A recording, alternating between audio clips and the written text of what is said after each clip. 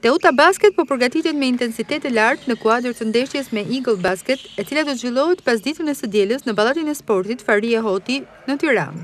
Në kampin Durrësak bizetëron një atmosferë pozitive, ku të gjithë besojnë se do të sigurojnë fitoren ndaj Eagle Basket, skuadër që mban vendin e fundit në tabelën e klasifikimit. Në drejtimin e trajnerit Niko Milatovic, skuadra po ushtrohet duke vlerësuar maksimalisht këtë përballje. Durrësakët qëndrojnë me këmbë në tokë, teksa shprehen se këtë ndeshje vlerësojnë një lloj sikurse përballë të kishin skuadrat rivale si Tirana, Partizani apo Vllaznia. Gjatë një interviste për televizionin AdriaNet, trajneri i Teutës, Niko Milatovic, u shpreh optimist, ndërsa theksoi se kjo ndeshje është vlerësuar maksimalisht nga stafi teknik dhe nga skuadra. Nuk dua të them që është një ndeshje e lehtë, sepse për mua nuk ka asnjë ndeshje të lehtë, por ekipi im është më i favorizuar përballë ekipit kundërshtar të Eaglesave.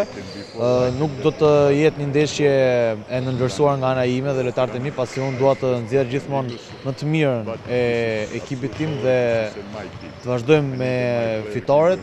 Është një ndeshje njësoj siç ka qenë me Gogën, me Vllaznin, me Partizanën dhe Tiranën, është pjesë e kampionatit. Duke vijuar më tej, Milatovic i bëri një rezume e surisë së skuadrës për gjatë kësaj faze të parë, duke vlerësuar me nota pozitive. Për mendimin tim jemi mirë, por pas ndeshjes parë me Partizanin që nuk shkoi ashtu siç shpritej për ne, zhvilluam 3 ndeshje shumë të mira me Tiranën, Gogën dhe Vllaznin që s'kishte asnjë humbje. Tani jemi në një pozicion të favorshëm. Shpresojmë të vazhdojmë kështu. Ekipi jonë është një ekip që gjithmonë kërkon për më tepër, jemi gjithmonë në ngritje.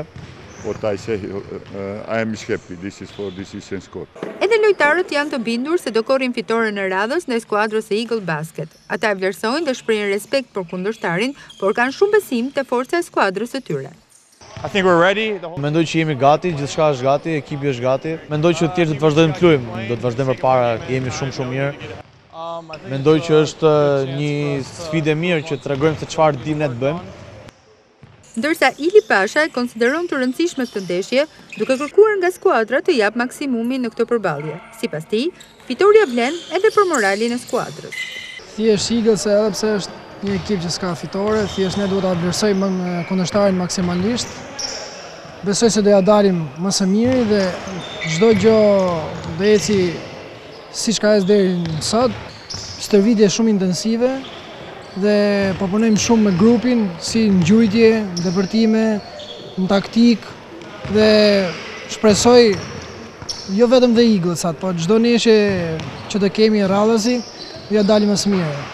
Tifoz, jeni më të mirë deri më sot, kështu që eja na mbështesni kudo që luajmë. Ndeshja Teuta Basket kundër Eagle Basket është ndeshja e fundit e fazës së parë të kampionatit kombëtar të basketbollit për sezonin 2019-2020. Pavarësisht se në letër Eagle Basket rezulton një skuadër modeste krahasuar me bigët e kampionatit, sportdarësit Durrësak kanë shfaqur interes për ta ndjekur këtë sfidë nga shkallët e Pallatit të Sportit Faria Hoti në Tiranë.